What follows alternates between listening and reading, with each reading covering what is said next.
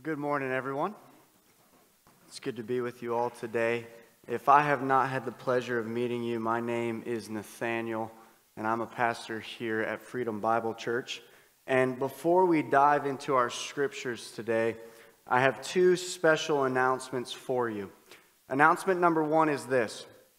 If you've been with us for a while, of course we know that Hurricane Ian hit us and affected us, and we went out around our community and helped our own community. But the year after that, there was another hurricane that hit in the middle towards the Panhandle.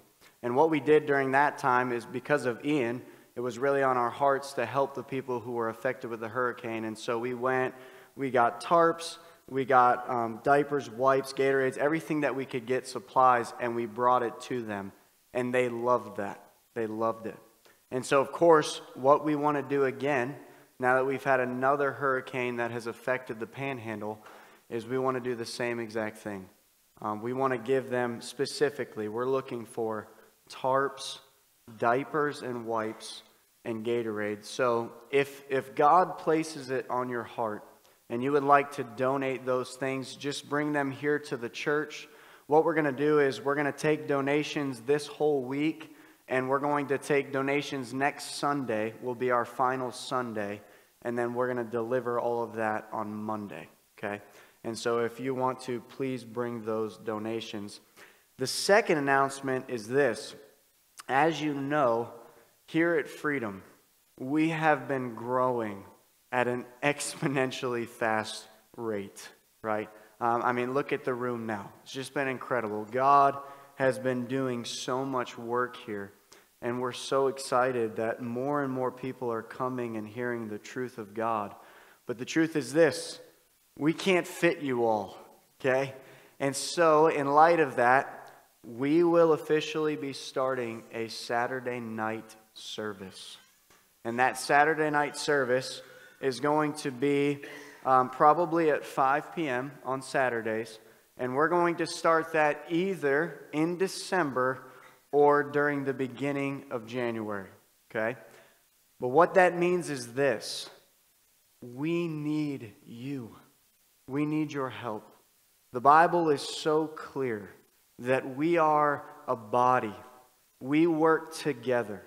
There is no one man. There's no small group of men that work for God. We are one body, and we work all together for the glory of God. And so because we're adding another service, we need volunteers. We need servants. We need people who are willing to come and serve on that Saturday night. And so if you are here, especially, listen, if you are new and you're like, I just came here, I'm excited, I want to serve, I need a spot to serve, this is perfect for you, okay?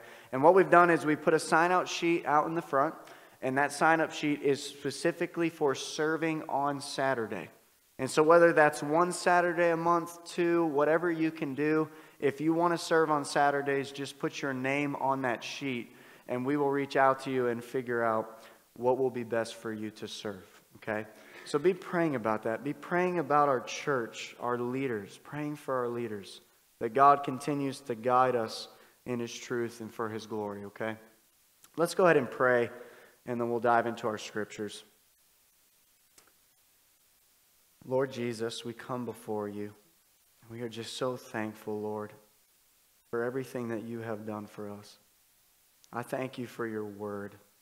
I thank you that we can continually come to it and be strengthened by everything that you say. And Lord, as we look at these verses today, as we look at your humanity, your struggles, your suffering, I pray that it would help us to be encouraged, knowing that you understand how we feel. You understand our weak flesh. You understand what it feels like to be under immense pressure as we suffer in our lives. Help us to be like you. Help us to pray that we live for the glory of our Father, trusting in everything that He's doing in our lives. Knowing, God, that you are going to receive the glory in all things. Help us, encourage us, strengthen us in your word today. It's in your name we pray. Amen. As we come to John 12, this is the final week of Jesus' life. Jesus is coming towards the end of his life. And I will say, in the next couple chapters of John, these are some of my favorite chapters in Scripture. And in fact, if you have your Bible with you today, or even if you have one at home, some Bibles, we call them red letter Bibles, because what they do is they take the specific words of Jesus and they put them in red, right? And if you flip through the next 5 chapters of John, you're going to see that the whole thing is almost just red. Because what John does is he records so many of the words of Jesus for us. And I will tell you this, as a Christian, these words are so comforting to us. They're so comforting to us. The words of our God, the words of our Savior, should be so comforting to our soul as we read them. And what we see here as we start is that Jesus himself is downcast in his soul. He's downcast in his soul.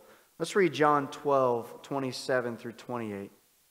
Jesus says this, he says, "Now is my soul troubled, and what shall I say? Father, save me from this hour? But for this purpose I have come to this hour. Father, glorify your name." Then a voice came from heaven, "I have glorified it, and I will glorify it again." Jesus says that his soul is troubled. The Greek word here is torasso. And that means that he is troubled down to the core, down to the depths of his very soul. He is in anguish. He is facing heartache. And what we see here is we see the true humanity of Jesus. All the time in the Christian church, we believe and we affirm that Jesus is fully man and fully God. And it kind of struck me as I was looking at these verses that the last time I preached on Sunday, my sermon specifically focused on the deity of Jesus, that he is fully God. As Hebrews says, he is the exact imprint of the Father, the exact nature of the Father. But now as we come to our verses today, we are now focusing on the humanity of Jesus. What does it mean that Jesus is fully man? That he took on human flesh? A lot of times when we talk about Jesus as being a man, we can almost think of him as being, he's a man with a cheat code, right? It's like, yes, he was man, but it was easier for him. And he had an easier life because he was God. In fact, I would actually say, I think it was harder for him because of the suffering that he faced, the trials that he went through. And so when we say he's fully man, what we mean is this, that in every way we struggle, in every way that we suffer, Jesus faced the same weaknesses. He grew tired just as we grow tired. He grew hungry just as we grow hungry. He felt pain. He felt heartache. He had anguish in his soul. Hebrews 4:15 says this, "For we do not have a high priest who is unable to sympathize with our weaknesses, but one who in every respect has been tempted as we are, yet without sin." He was tempted just as we are. He was tempted in every temptation that we face as we suffer, as we feel the temptations and the grabbings of this world to be like the world, to live like the world. He faced those same pressures, but yet he was without sin. I love as if we go to the next chapter in Hebrews 5:7, it says this, "In the days of his flesh, Jesus offered up prayers and supplications with loud cries and tears, to him who was able to save him from death. And he was heard because of his reverence. Look at that. With loud cries and tears, he came to the Father because of the pressure that he had on himself. And what is the pressure that he's facing here? Why is Jesus under such an immense pressure? Well, he tells us, he says, because this hour is coming. The hour of what? The hour of the cross. The cross is coming. He is a week away from having the sins of all of his people placed upon himself. And the wrath of God is about to be poured out on his body, and he feels the pressure of it. He feels the pressure of it to the point where his mind is thinking, what do I do? What do I say? Do I say to God, take this away from me, God? I can't do this. I can't take this pressure. Take it away. But then he says, but this is why I've come. This is my purpose. My purpose was to come and die for the sins of my people. This is why I am here. And so we see the struggle inside the flesh of our Savior. You know, as we look at this, don't we have so much understanding of this? As Christians, as we live our lives and as we struggle in the same ways and as we face the same pressures that our Savior faced, there are so many times in our life where we're like, man, I can't do this anymore. I can't take this suffering. I can't take this pain. I look around me, I look at the situations that I'm in, and I see the world and how they hate God and they hate Christ. And all they want is sin.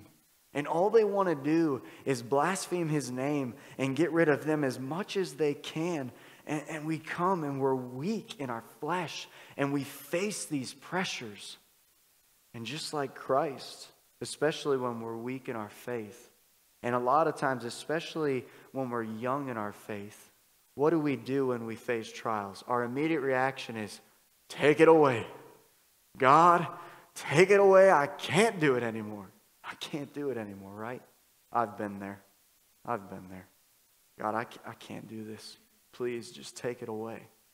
But as we grow in our faith, as we grow in the knowledge of who our God is, and as we grow in the knowledge of God's Word, we come to the point where we still feel that same pressure.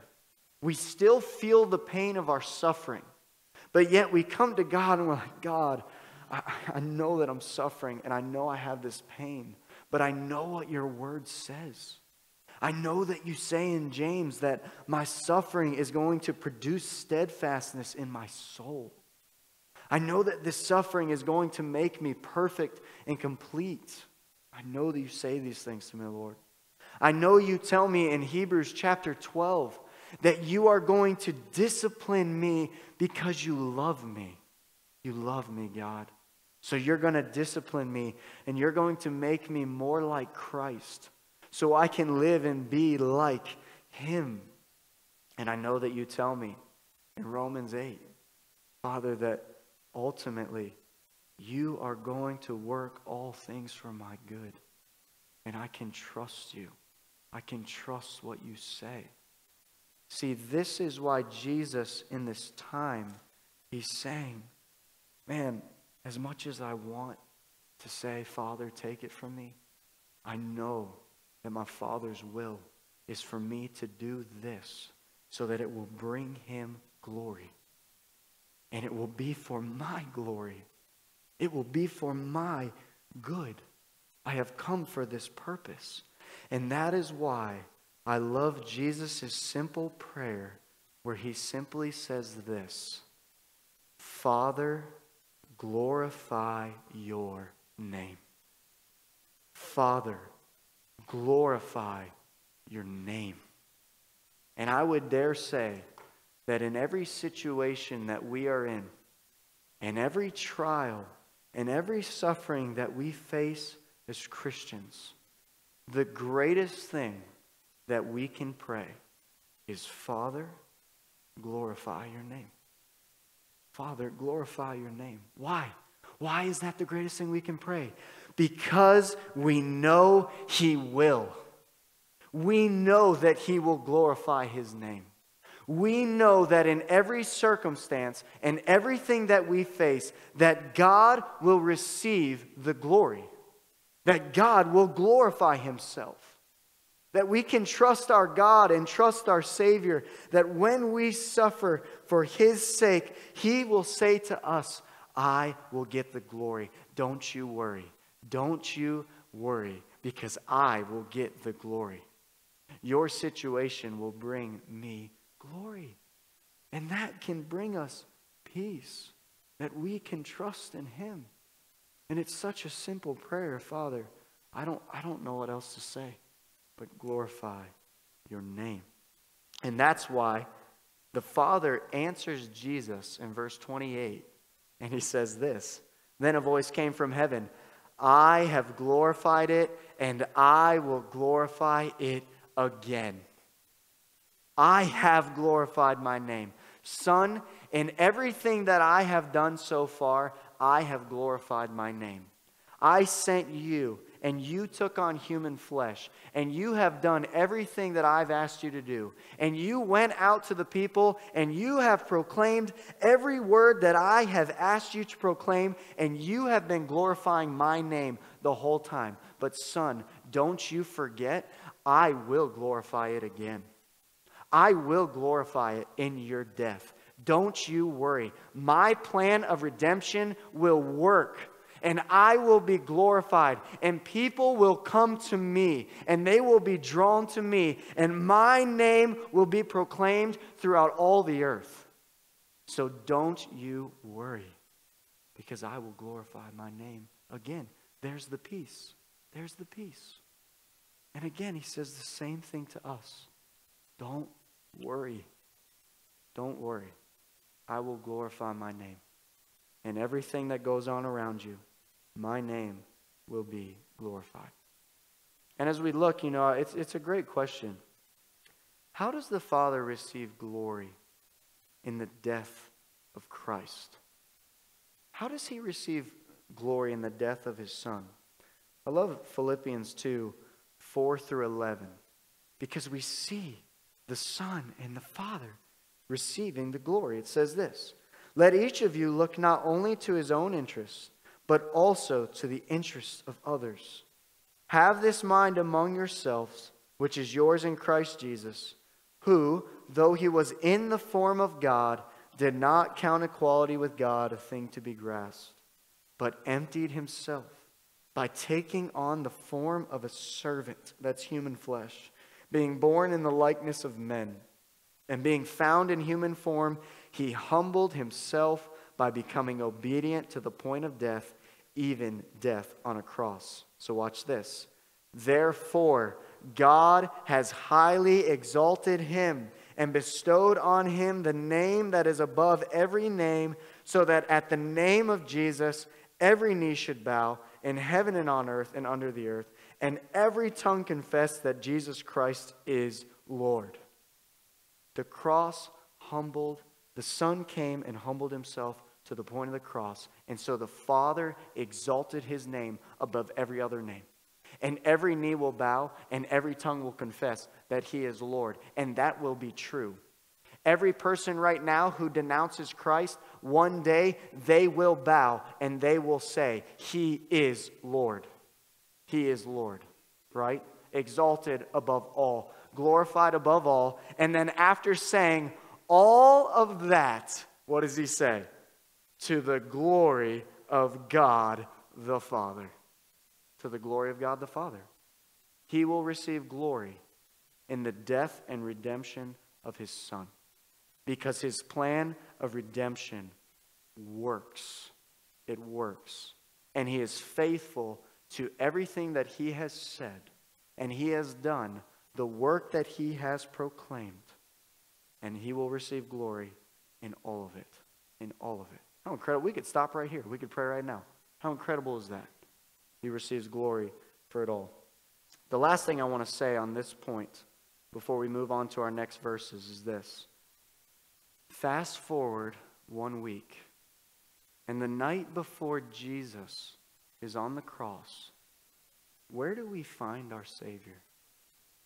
We find him on his knees, and the pressure is so intense that he is sweating drops of blood. And what does he pray? He says, Father, take this cup from me. Nevertheless, not my will, but your will be done. How striking is that? Where here we are a week before, and he's contemplate, should I say, Father, take this from me? But I came for this hour. So he doesn't say it then. But yet a week later, the pressure's so strong. He says, Father, take this cup from me. But nevertheless, not my will, your be done. What does this tell us? This tells us that both are so good, are so good. You're going to have times in your life where your faith is strong. And you're going to say, Father, I don't like this pain and I don't like this suffering, but I trust your will. And I trust you. I know what you're doing. Glorify your name. And then you're going to have points in your life where the pressure has become so strong and your body is so weak that you will be on your knees and you will say, Father, please take this from me. Please take this from me. I can't do this anymore. But in both circumstances, what does Jesus say? Your will be done. Your will be done. Both are so good. Both are so good. Because we pray for his will and we pray for his glory. Let's go ahead and move on. John 12, 29 through 33. Here's the people's response to the voice of God. The crowd that stood there and heard it said that it had thundered. Others said, an angel has spoken to him. But Jesus answered, this voice has come for your sake, not mine. Now is the judgment of this world. Now will the ruler of this world be cast out. And I, when I am lifted up from the earth, will draw all people to myself. He said this to show by what kind of death he was going to die. And what's striking here is everybody around heard the voice of God. They heard it. But yet, in their disbelief, in the disbelief in their heart, they try to explain it away.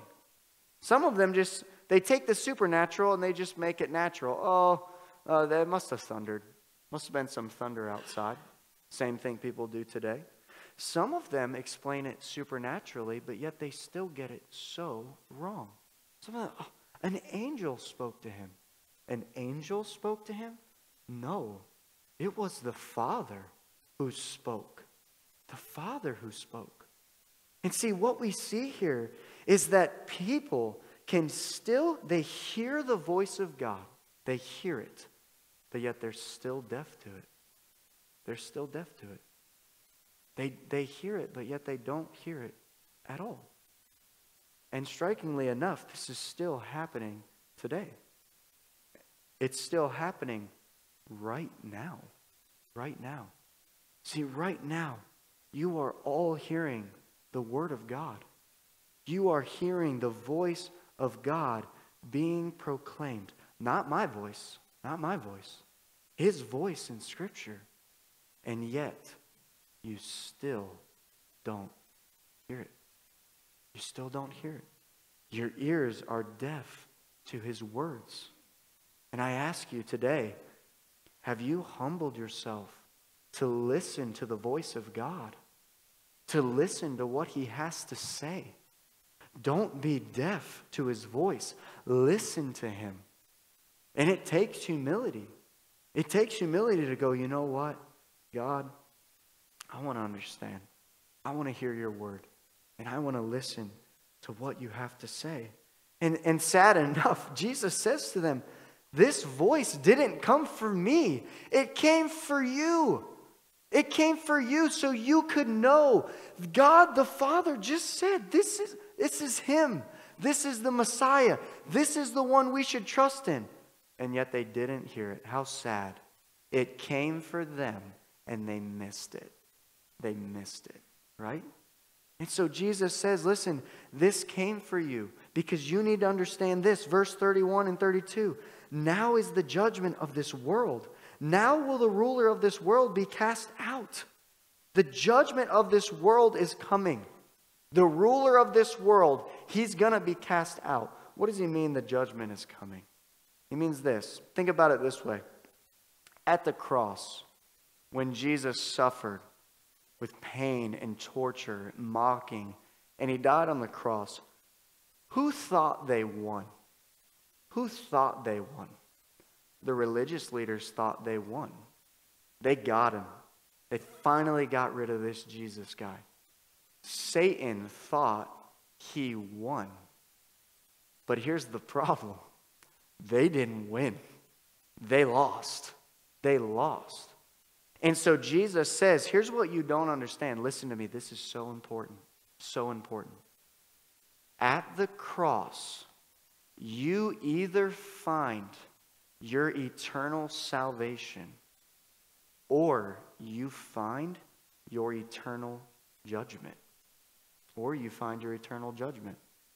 Because if you reject the cross is your condemnation. Because you reject the Son. And you reject His work of salvation for you. And that's your judgment. That's the judgment of this world. But if you accept it, if you come to the cross and say, I believe in Christ. I believe in His work of salvation. I believe that it's the forgiveness of my sin. You will find eternal salvation, eternal redemption. That's why He says the judgment of this world is coming, because the world rejects Him. And they reject His cross. And they reject His work. But then He says the ruler of this world will be cast out. And the ruler of this world He's talking about is Satan. Is Satan. See, before the cross, Satan had dominion of this world. In fact, He says, when Satan is tempting Jesus in the wilderness, and he comes to the final temptation, and he shows Jesus all the nations of the world, He says to Jesus, if you bow to me, I will give you all of this, because it's all been given to me. I have ownership of it all. But yet, what does Christ say? At the cross, guess what? There's a change of ownership coming. It's not going to be His anymore. It's going to be mine. I am going to defeat Satan at the cross. I am going to fulfill the first prophecy in Genesis, that you're going to bruise his heel, but he's going to crush your head. He's going to crush your head. And you're going to be defeated. And see, Satan, he doesn't have dominion over us anymore. He doesn't bond us to our sin anymore. We are not afraid of death anymore. Why? Because Christ defeated our sin and He defeated our death. And Satan has no power over us anymore.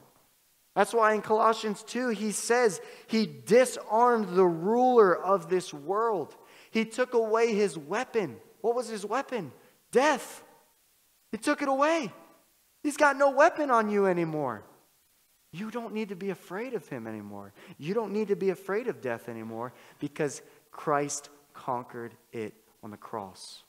I love Hebrews 2:14 and 15.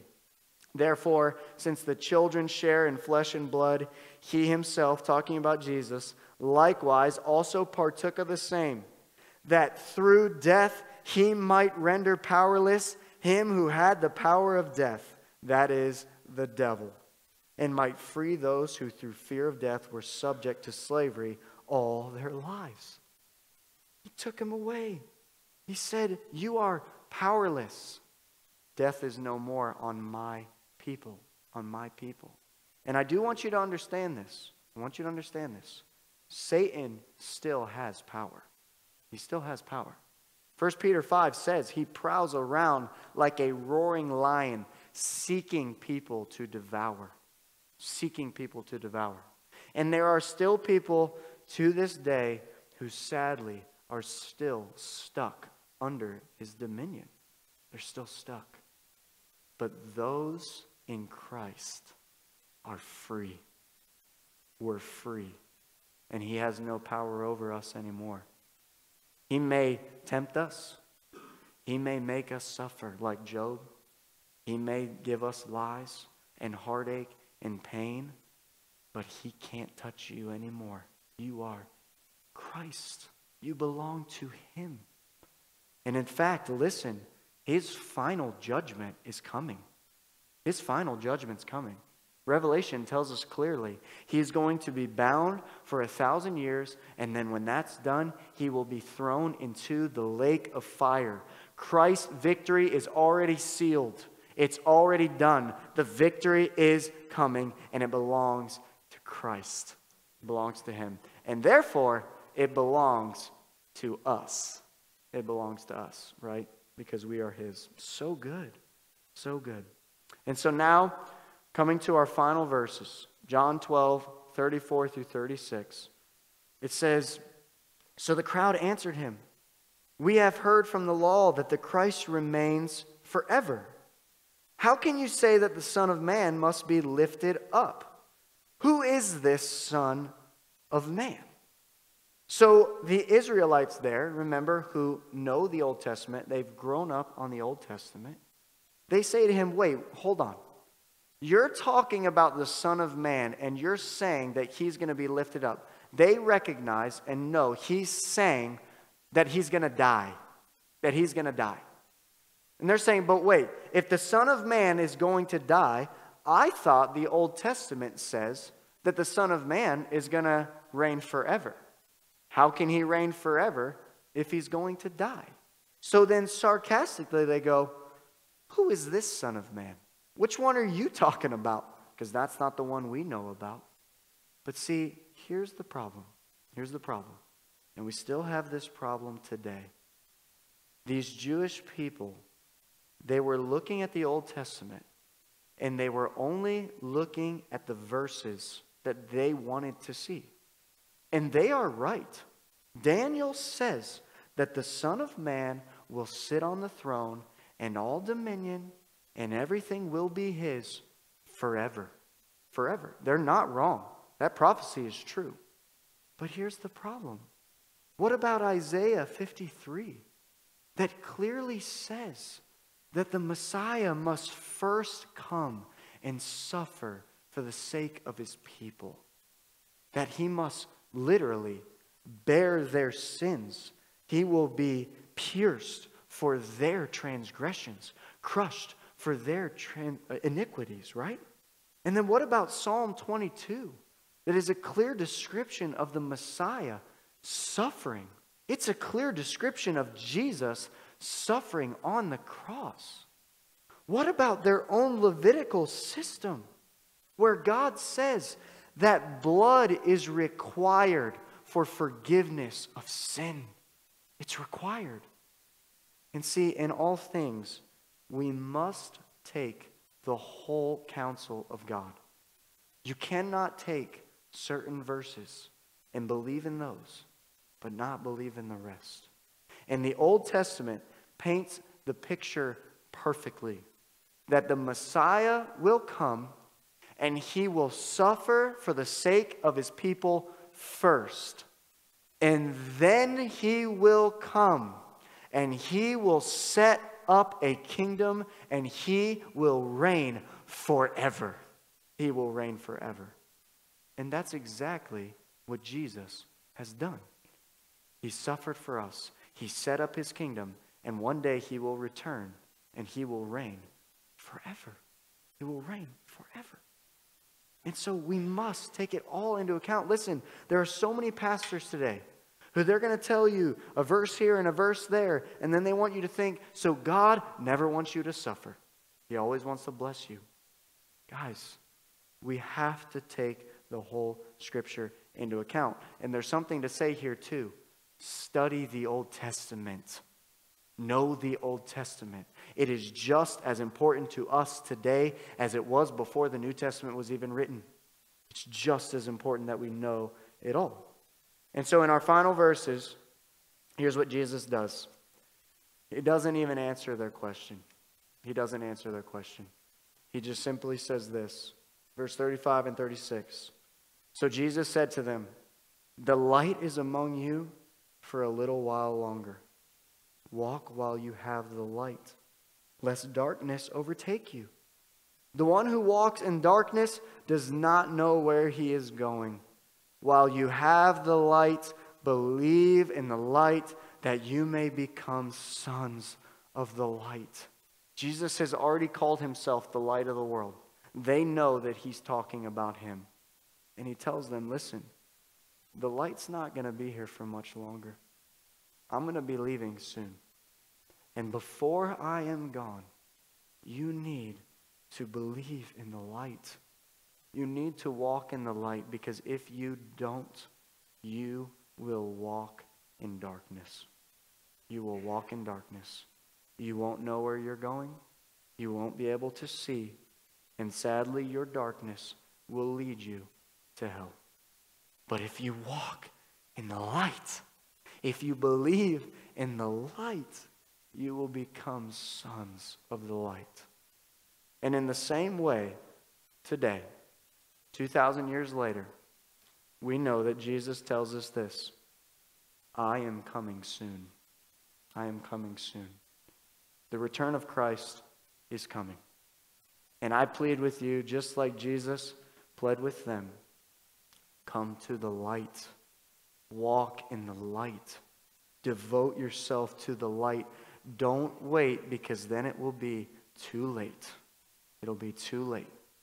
Walk in the light. Let him change your life.